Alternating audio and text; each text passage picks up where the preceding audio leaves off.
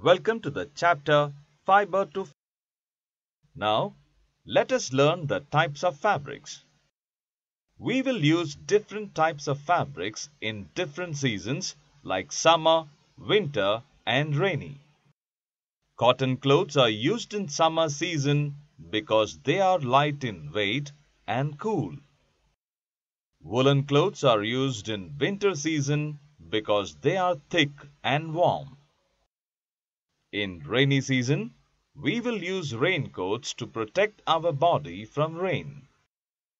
Generally, fabric is used as a shield to protect us from different weather conditions, and it also is the symbol of beauty and status. The choice of selecting the fabric depends upon the people. Some people like to wear light, thin, shiny fabrics, and some people like to wear bright colored and coarse fabrics. Fabrics are different for both casual wear and formal wear. Selecting a particular fabric depends upon the personal choice, personality of the owner, cost of fabric. The type of fabric can be determined based on our purpose and properties of a fabric.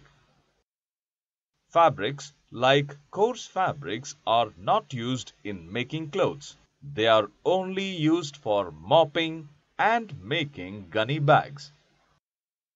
School bags are also made by a kind of fabric. Fabrics are also used in making banners, flags, shoes, curtains, in bookbinding, etc. Calico type of fabric is used in bookbinding.